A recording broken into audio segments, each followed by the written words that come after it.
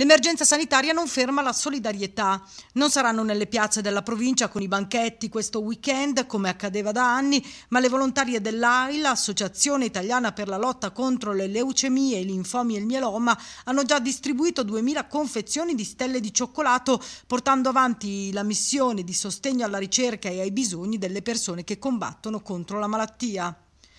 Purtroppo paghiamo le conseguenze del Covid, non saremo purtroppo in piazza come tutti sanno, però ci siamo organizzati per aiutare soprattutto le persone, i malati nostri della provincia. Quindi saremo presenti con il passaparola, con le stelle di Natale di cioccolato.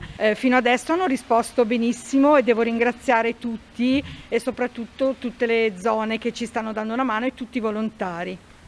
Come si devono comportare le persone che volessero aderire alla vostra iniziativa?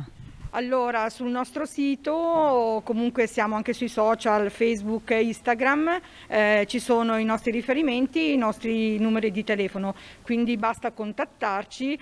Purtroppo o per fortuna siamo rimasti quasi alla fine delle stelle, perché in 2 settimane sono andate a ruba, ne abbiamo ancora in alcune zone e questo devo ringraziare proprio tutta la popolazione. Un impegno prezioso e costante quello dell'associazione in prima linea per aiutare chi soffre. Come verranno investite le offerte?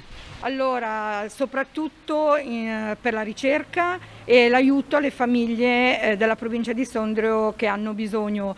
Io dico sempre, il mio numero di telefono ormai ce l'hanno tutti, quindi chiunque abbia bisogno o abbia una malattia di questa tipologia e sia in sofferenza mi può chiamare.